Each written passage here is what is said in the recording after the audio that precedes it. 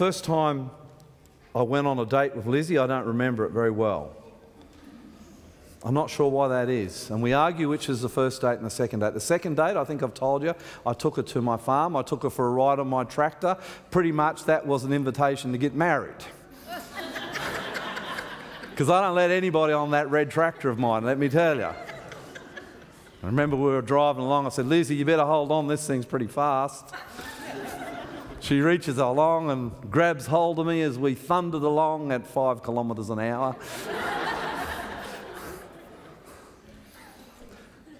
But I pretty much knew that I loved this girl because I really enjoyed spending time with her.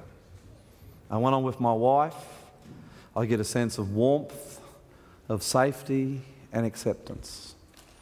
And she brought joy, and she's brought sunshine into my life.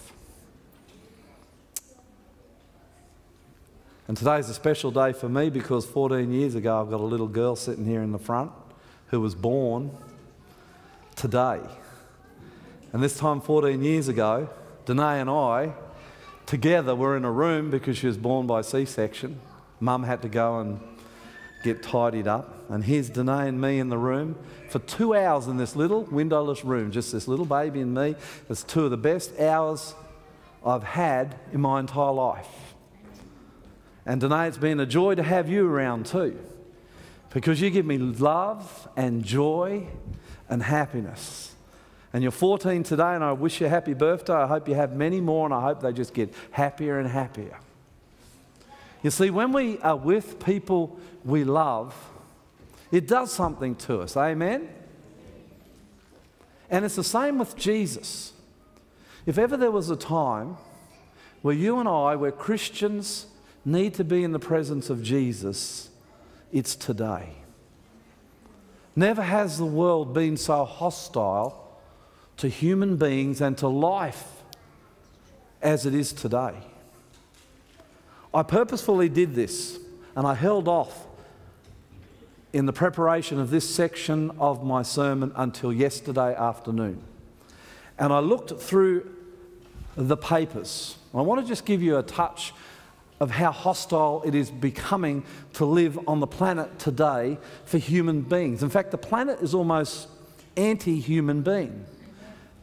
Here were the headlines. Now, we're Seventh-day Adventists.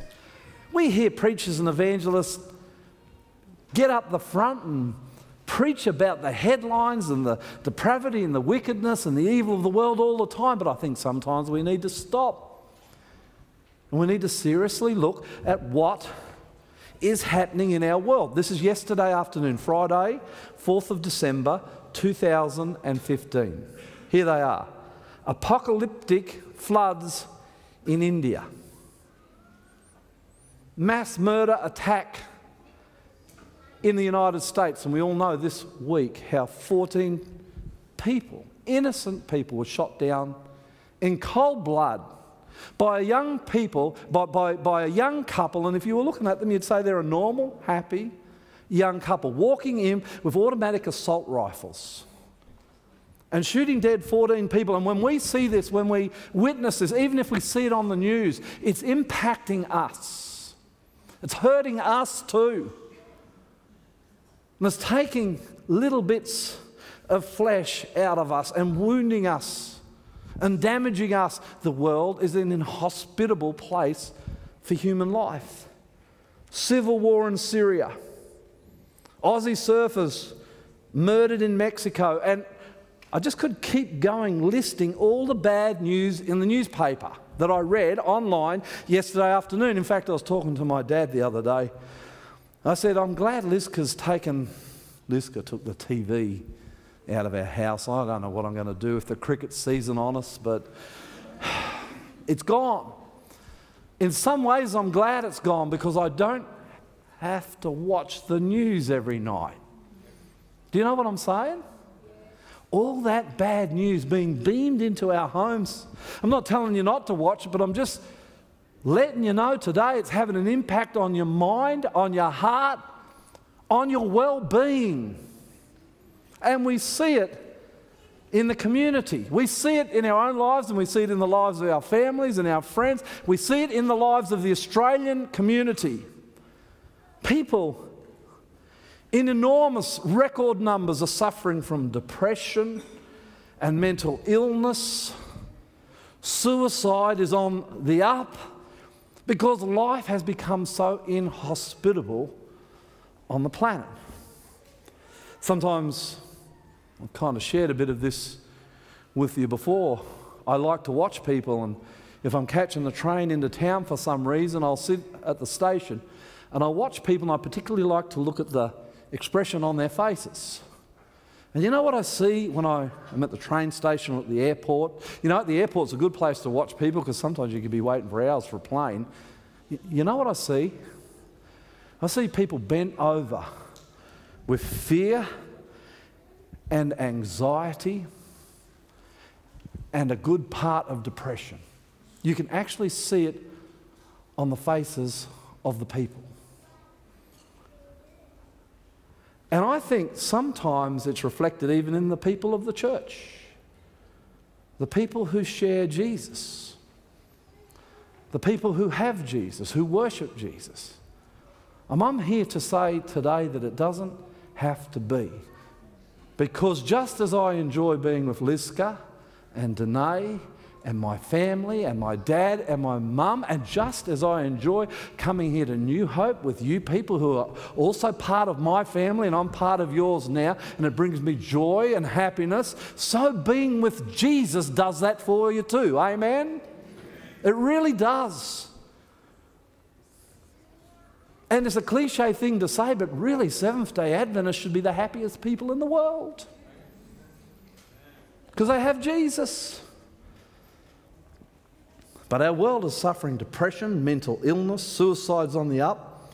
And yet you look at the world we actually live in here in Australia, never have we been so wealthy. Never have we been so well educated. Never have we lived longer. Never have we eaten, well, some of us, better. And if you don't think we eat well you better stay for the fellowship lunch here at New Hope after this Bible study. Never had we had more holidays. Never have we been healthier. And yet never have we been so unhappy. And it's a sad thing. And yet at the opposite, I've got a friend in England. She's studying at Newbold College.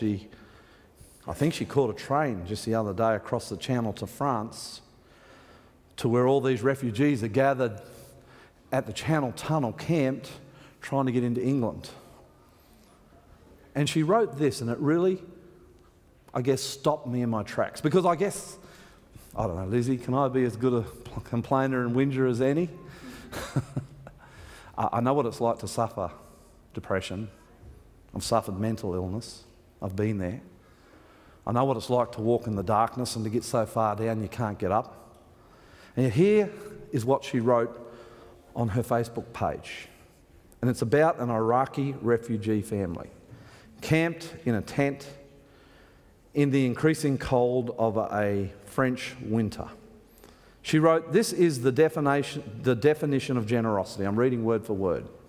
This family, so she's there giving out food for ADRA in this camp. She's a student at Newbold College. She's a friend of mine, one of my first Bible studies on the Gold Coast 25 years ago. She says, this family, refugees from Iraq, did not line up to receive the free hot food and fresh fruit from the various charity organisations yesterday, even at the direct invitation from a member of ADRA France. Kind of makes me proud that ADRA's there, you know. Instead, they invited us to share their simple meal of rice and beans cooked over this stove, and when we refused, they then offered us tea. The husband has shrapnel wounds on his back from a bomb blast, and his hands are severely deformed as the bones were broken and not treated properly afterwards. He has abscessed teeth and is in pain when he eats. Listen to this. Yet his warm smile and the sparkle in the beautiful eyes of his youngest son, which he had a picture of, will teach you what it means to be a grateful human being. God bless these people and use us to supply their urgent needs. What is wrong with us? What is wrong with our culture?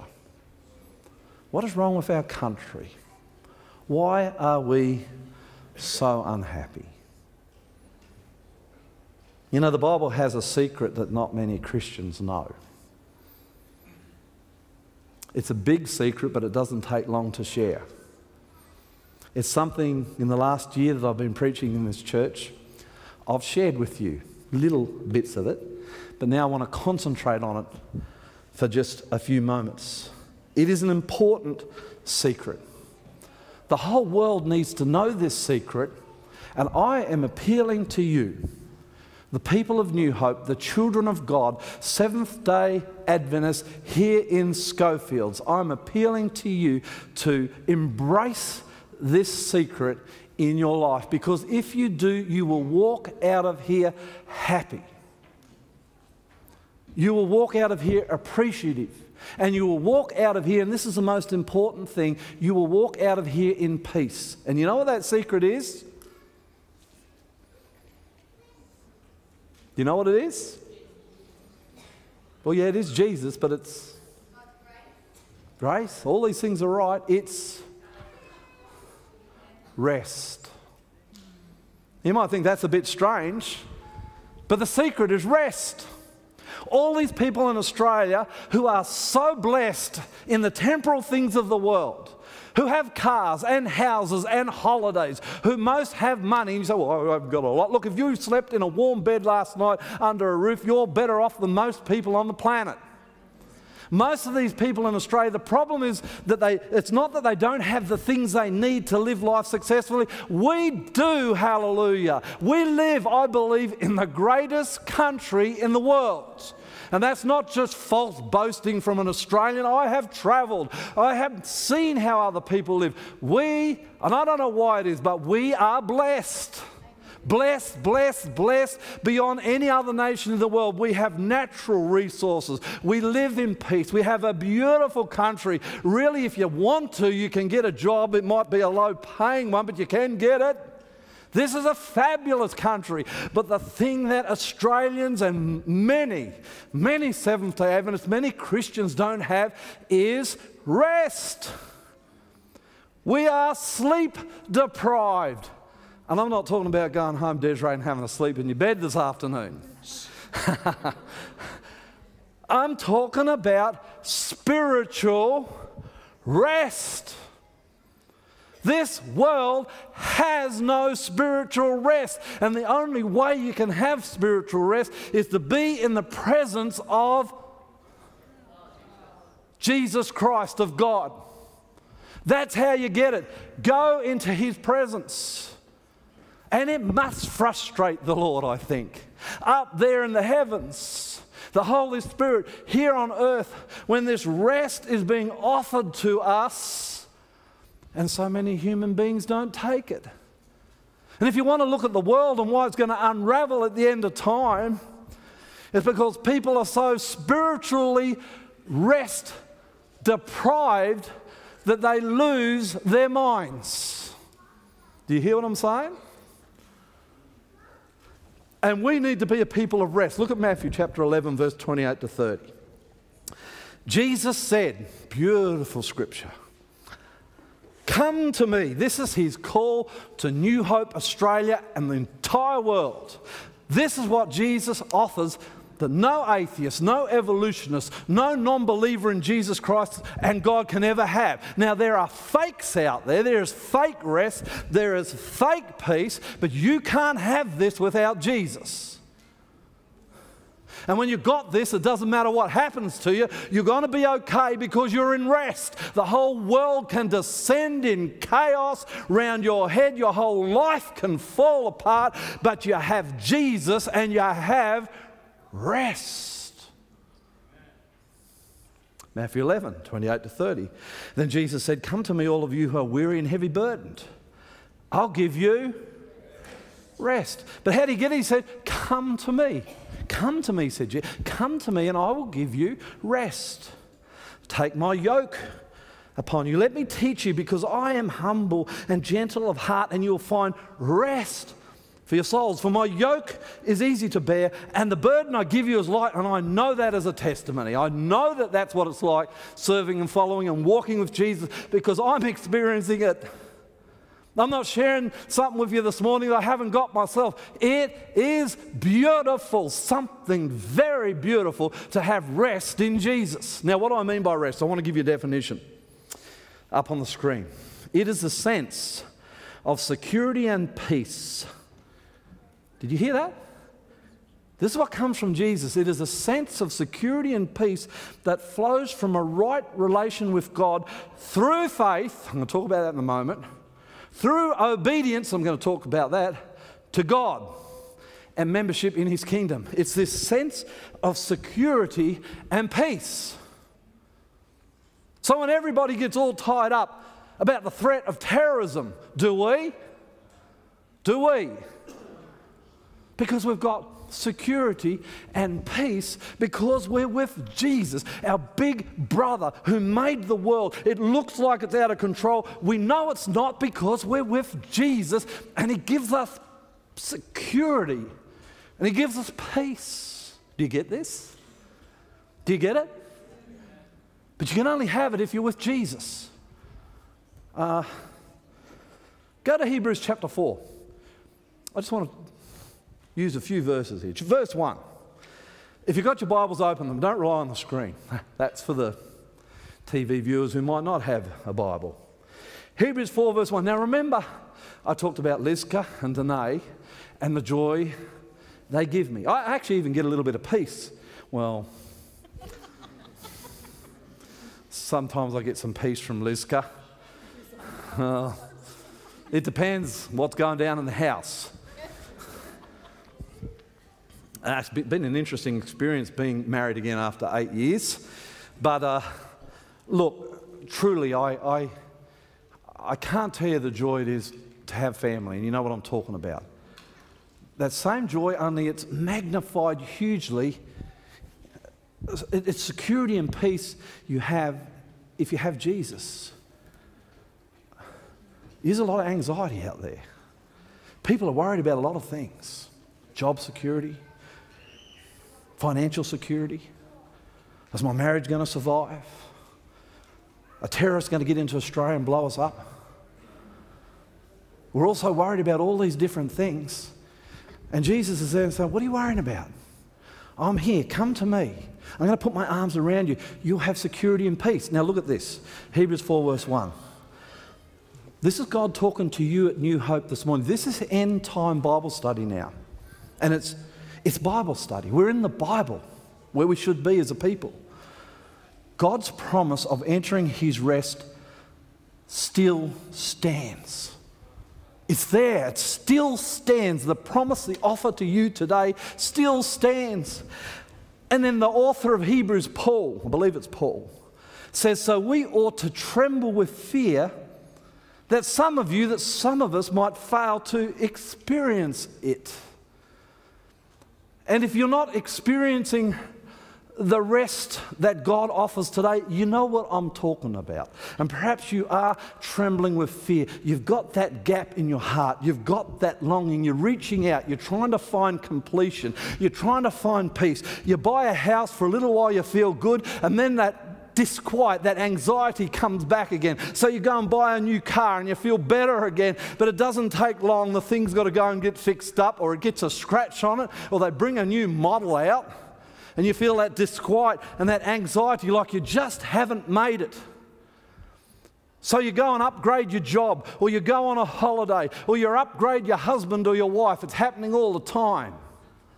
Because you're looking for completion, you're looking for fulfillment. If only I could have just a little bit more, I'll be okay. But there are billionaires out there that are a testimony to the fact that no matter how much you search, unless you have Jesus, you will not experience it. And I would rather have Jesus, and I would rather have the peace and the security that He's brought to me than be a billionaire like Packer or Murdoch.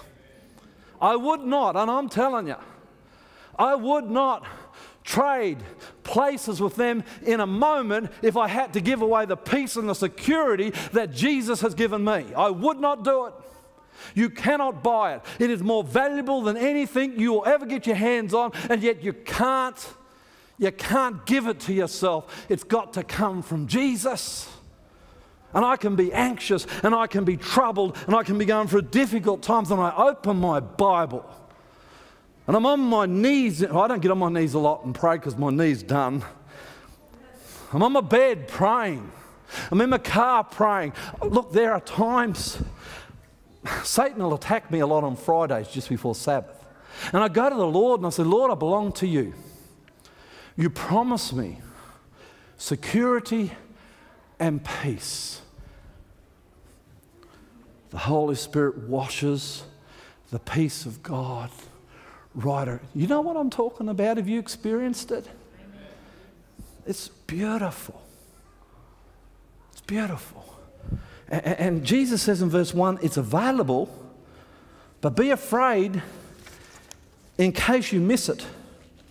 Verse 2, for this good news that God has prepared this rest, He made it, has been announced to us just as it was to them. Who's He talking about? He's talking about the Hebrews in the Old Testament. He's saying God offered them peace too. The same thing, He offered it to them. He offered them rest, He offered them the security. But the Bible says, for the good news that God has prepared this rest has been announced to us just as it was to them, but it did them no good because they didn't share the faith of those who listened to God. Rest only comes through faith, and I'll talk to you a lot about that this year, faith. How faith is increased by exercise, or in other words, by experiencing it. Jesus' disciples were in a storm in a boat. Jesus came along, gets in the boat and calms the storm. They are receiving faith. They're exercising. They're getting faith. Lazarus is risen from the dead. The disciples see it. They are exercising. They are experiencing faith. It's growing because they're seeing Jesus in action. They see all His miracles. Their faith increases. Then they see Jesus resurrected from the dead. No wonder these men were so strong in the Lord and went, all of them, 11 of the 12 went to their deaths, martyrs' death. John's the only one who died a natural death. They went there because they had seen Jesus. They had been with Jesus. They had experienced rest. Paul the Apostle comes along a little later. This man lives a troubled life. But just before he dies in his prison cell, he writes, I know whom I have believed. And what does he say? I am persuaded that He is able to keep me unto that day. Look, Paul was a man of faith because he had exercised his faith. You are at New Hope. You've had a chance to see the miracles of God this year. Amen? You've seen it with your own eyes. There's reason for you to be developing faith because you've seen it in your church. God at work. God in New Hope is not dead. He's alive. He's leading us. And you need to look at what the Lord is doing in New Hope and you need to say, yes, Lord, I believe. And when you believe, you get rest. Sometimes I have to say, Lord, I believe, help my unbelief. But we need to be practicing our faith. When bad things come along, I preached a whole sermon on it. Don't curse God. Don't remonstrate with Him. Don't get angry no matter what happens. Say, Lord, I'm hurt and I'm in pain, I'm damaged, but I believe. Do you know what it's like to have rest in the worst of storms? I have seen, I think the worst thing that could ever happen to a parent is to lose a child. I have seen fathers and mothers lose young children. Tragedies. And yet you know what? I have seen them go through that experience, weeping, the tragedy, the horrors upon them, but I've seen them go through that experience in rest because they have faith in Jesus, they believe in Him, and even in the worst circumstances, He's with them. They got rest. They've got security. Verse 3. For only we who believe can enter his rest. As for the others, God said, in my anger I took an oath. They'll never enter my place of rest, even though this rest has been ready since he made the world. See, in verse 3, he's reinforcing you can only have this rest through faith. I remember an old lady at Wahroonga, not long after I started. She was in her 90s. She's one of the most beautiful women I've ever met. I told her, Elizabeth, that if she was 60 years younger, I would have married her. She was just this most beautiful person. She got sick.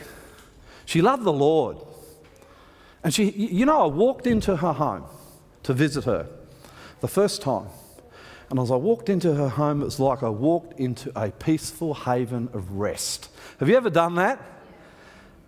People who really are in rest, they kind of walk around with this rest following them. You know what I mean? They come across, oh, how are you, Desiree? And Desiree's had a terrible week and things are not going good. And she feels the rest that, you know what I'm talking about? The rest goes with them. And I walked into a house, beautiful. And she was such a lovely, I've not met a much more holy person in my life. You know, she got sick and she had to have dialysis.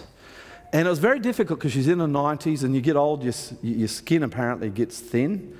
And they try to put the needles in and they have a lot of... One day she comes to me and she says, Pastor, she said, I love the Lord so much.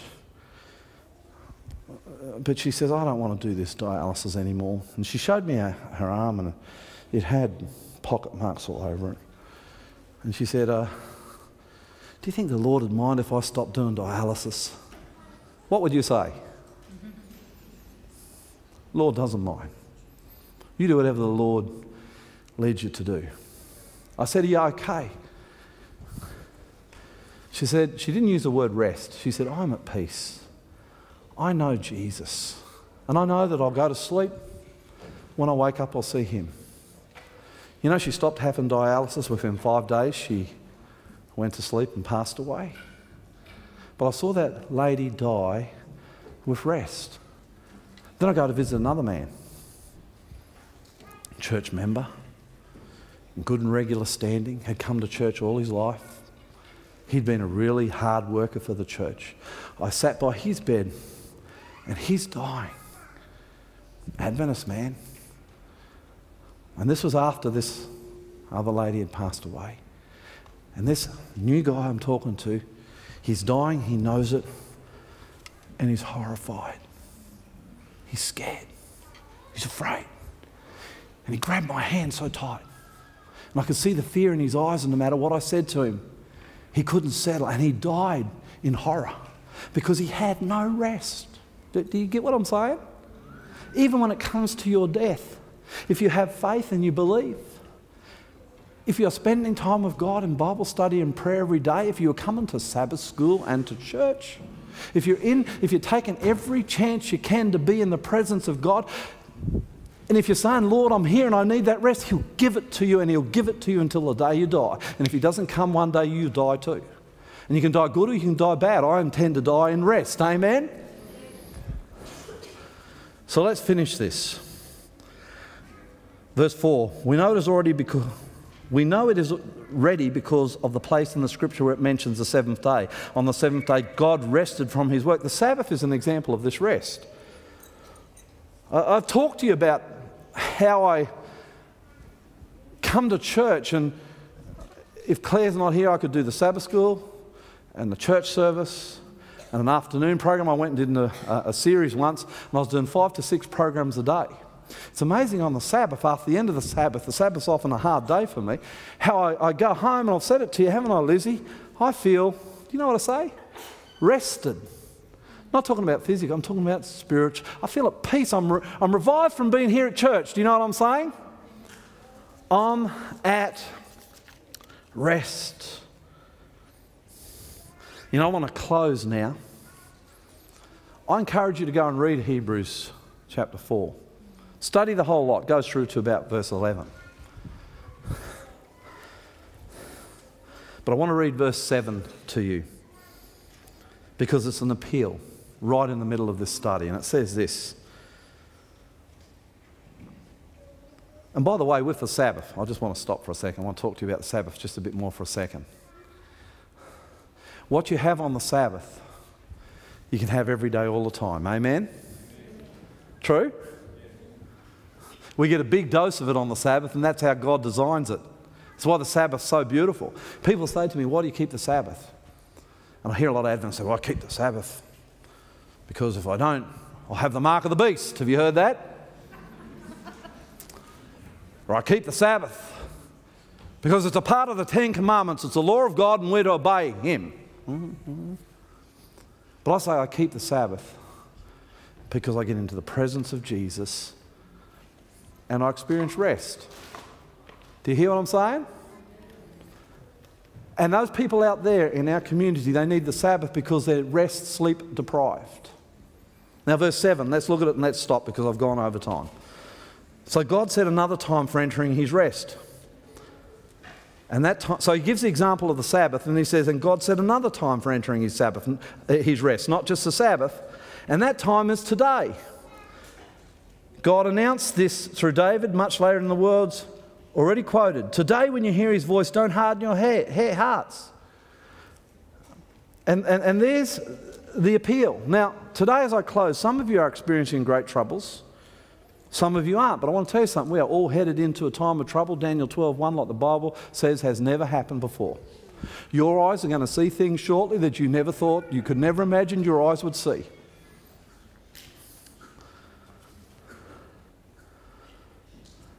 You're going to need to go into that time of trouble with rest. I'll finish with a story. There was a woman by the name of Marie Durand. She's a French woman. She lived hundreds of years ago. In the middle of the Protestant Reformation, this great contest between the Church of Rome and Protestantism. She's 17 years old. She's engaged to a young pastor. He was about 20. They were arrested by the authorities because they were Huguenots, Protestants. And the church arrests them. She's 17 years old. She knew what it was like, and she had experienced rest in Jesus. And once you've had rest in Jesus, the very thing Satan doesn't want you to have,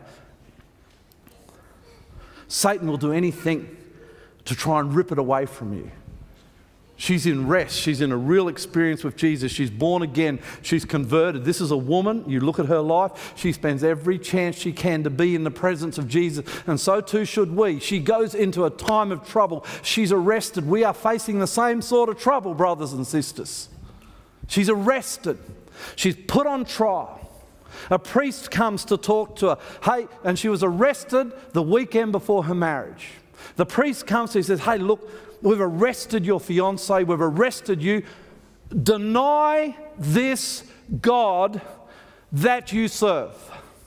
Worship our God, and I will set you free. But she had experienced the rest, the joy, the peace, the delight it is to have Jesus in your life. And when you've truly experienced that, nothing can drag you away from it. She said, I can't do it. Do you know that on the day of her marriage, the priest comes to her and says, look, your fiancé has turned. He has come back to the mother church.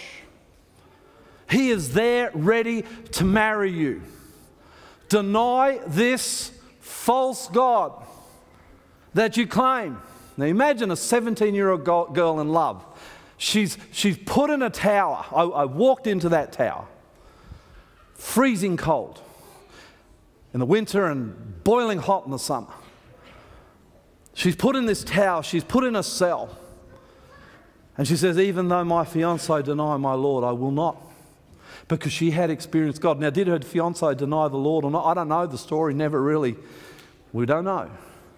But she did not, and for every day, for 36 years, a priest would come into her cell and ask her to deny her God and to follow his, to leave her church, the movement, the Protestant movement that advances this story of rest, and to come back to the mother church, and every single day she resisted the call.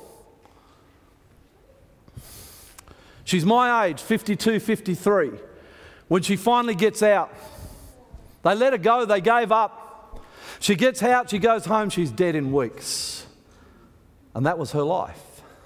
And I walked up into that tower where she had been imprisoned, and I walked into her cell and I looked down on the stone floor. And there Marie Durand had scratched into the stone, resistus, French for resistance. She was resisting for her Lord. And she stayed true, and she stayed loyal, and she stayed faithful, because in those 36 odd years she had in prison, she was not alone. She was with the Lord. And they were hard years, they were difficult years, they were trying on her. She left in broken health, she was dead within weeks of leaving the cell. Most would look at her life and say, what a waste. But she spent her life, though she be in a prison cell, in rest with Jesus Christ. And no matter what Satan tried to do to rip her away from it, she would not give him up. And we are going into the same time of trouble. You don't hear it preached all that much, but we're going there. And we need to have the experience that Marie Durand had. It's an experience of conversion. She was born again, and Jesus gifted her with rest, with peace, and with security. And I just want you to bow your heads for a moment as I pray. And I want to make a little call. I'm not going to make an altar call, just a little call. If you're not, and the television cameras will not be on you, so no one will see this, just you and God. If you're not experiencing this rest today, and you'd like to, or if you are experiencing this rest and you want to keep it, so this is for two lots of people, should be all of us in the church. If you're not experiencing this rest and you would like it, and you want to ask God now, that's the first group. Or if you are experiencing it and you want to keep it, no one's looking, I just want you to raise your hand. And I want you to keep it up. I'm not looking, no one's looking, just God and you. And I want to pray with, keep your hand up. Mine's up because I want to keep it. I want to pray. Dear Lord Jesus, I come before you today in this troubled world.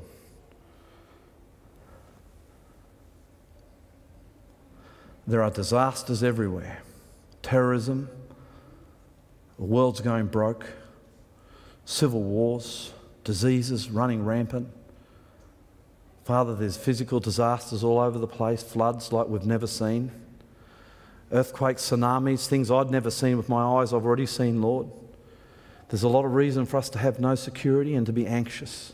But Lord, you can see the hands of those who have raised them into the air. Lord, we want that peace. That's why we've got our hands in the air. Put your hands up if you want it. Lord, we want that peace. We want that security. Bless us with it, we pray in Jesus' name. Amen. I want to invite our music team forward. We're going to sing a song to finish. God sent his Son.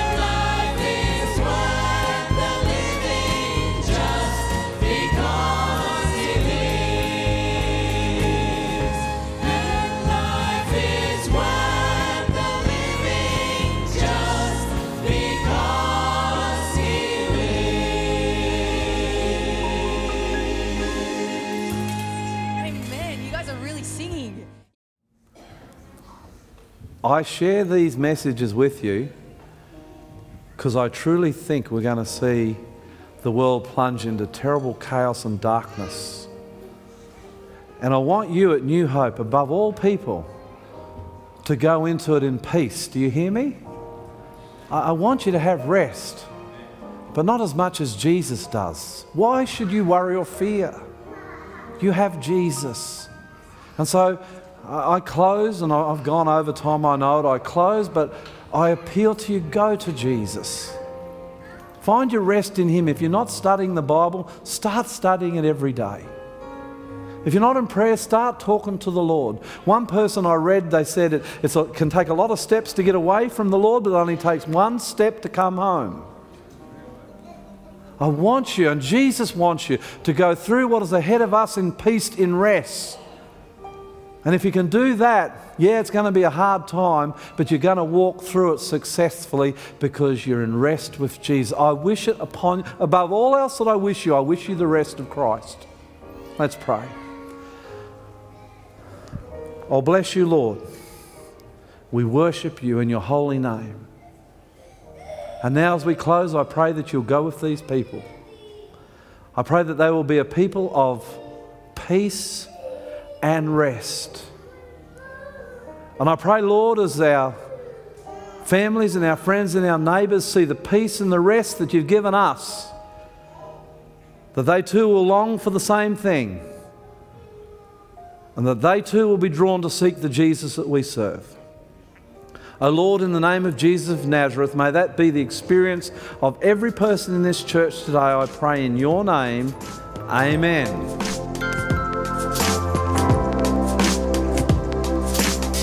G'day, my name's Lloyd Grolam and I'm the Aussie Pastor, and it's our program you've been watching. I hope you enjoyed it. But more than that, I hope you got a little glimpse of Jesus. Now these programs, as you can imagine, they cost a whole lot of money to put together. And if you'd like to join with us, to partner, we'd really appreciate that. You can just go online. It's all online. You can donate there. We'd appreciate it. And you know what? If you're ever in northwest Sydney, why don't you come to New Hope and meet me personally? I would love that. God bless you. God bless you. God bless you.